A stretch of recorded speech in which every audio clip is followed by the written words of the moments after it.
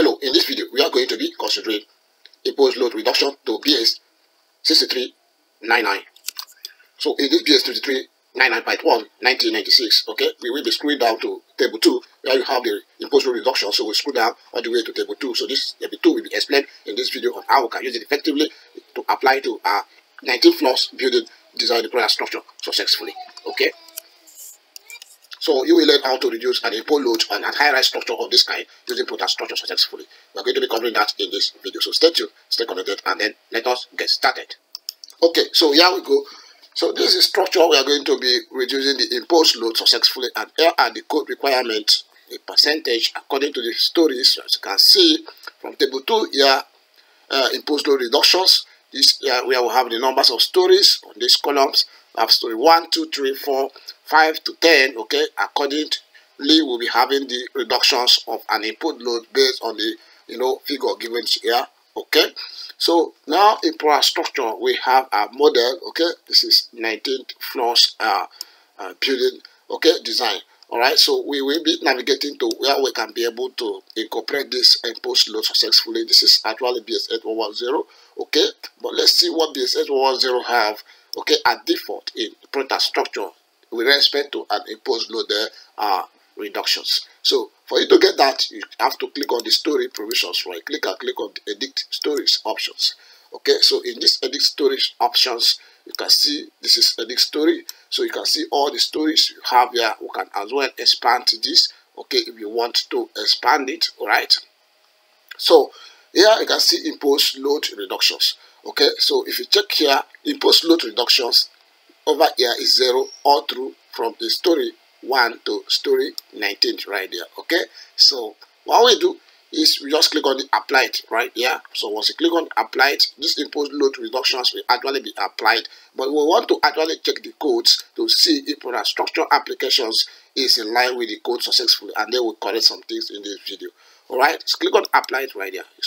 See now we click on apply. You can see the provision for imposed load reductions is being imputed. So you can now see that from story 1, you have from story 1 right there. Okay, you can see we have 50 up. So you see what we have in the code is being applied upside down in Protastructure, as you can see. So from story 1, imposed load according to code say is supposed to be 0 right there. Okay, story 2 is 10, story 3 is 20. Okay, so let's check for story 1 here. We're having it to be 50, which is from over 10. Okay, over 12 stories, maximum of 50. So you can see it actually applies here successfully, but it is upside down.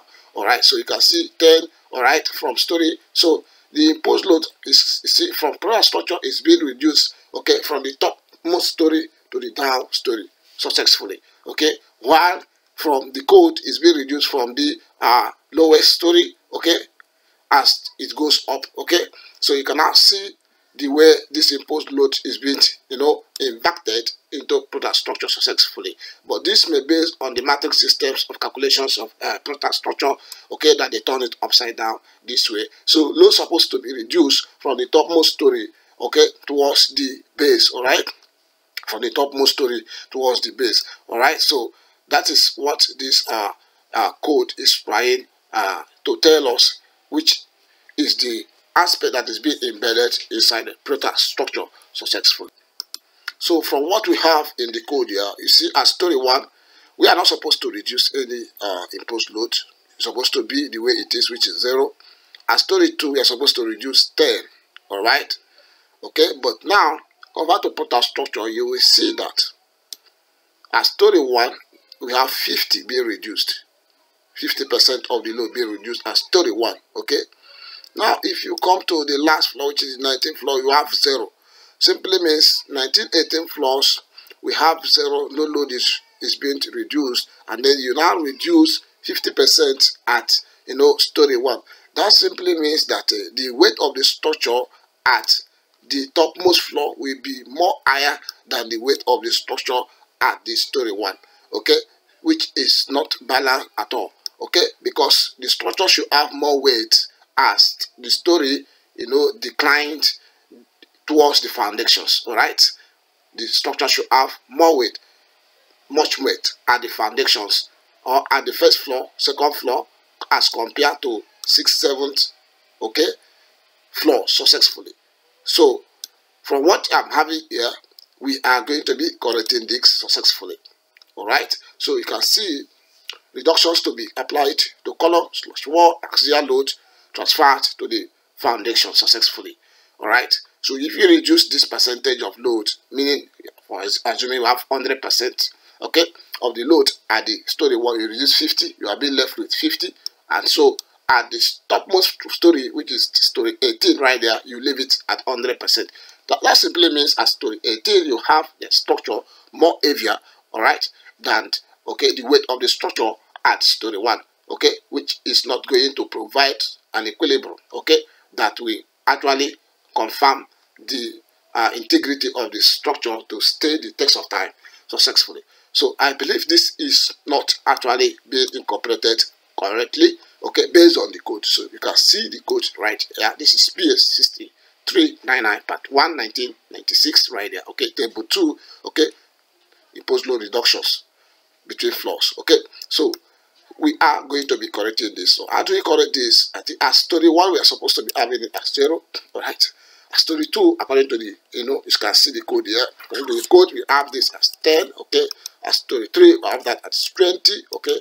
As story 4, you have 30 right there, okay. As story 5, from the 5th to 10th is going to be 40 all through, okay. 40 all through, all right. So up to the 10th story over here, we have that to be 40, okay. From the story 5th to the 10th story, we should have that to be 40, okay. From the 11th stories, okay, which is from 10 upward, from 10 upward, they have it to be 50, okay, percent reductions, okay. So we have the 11th story to be 50 right here, 12 to be 50 as well, and then we have the 13th stories as well to be 50, okay. So all of this is going to be 50, okay, up to the maximum of 50 stories, all right, up to the maximums of 50 stories. So in these provisions, we should have this to 50 as well. Yeah, it's going to be 50. So we have only 19 story in this structure, all right. So we have been able to reduce this load in percentage successfully according to the code requirement successfully, as you can see right here. So this is the correct, okay, way of imposed load reductions, okay. Now imposed load reductions, one thing you need to note about it is not being also applied to a dead load. Do not reduce dead load of the structure, all right. When you want to reduce load, you only reduce the imposed load and not the dead load of the structure, okay, so that it will not affect the integrity of the structure successfully. So this is the right way you can apply it and impose load reduction successfully to your high-rise structure. You've been designing a Protastructure, so you have to do this before you carry out the analysis, all right. Okay, so you have to do this. After which you click on the OK options right there. Click on the OK option, so you can see impose load reduction factors modify. Do you want to save the project in order to make sure that the new factors are used during the design? Say yes options. Yeah.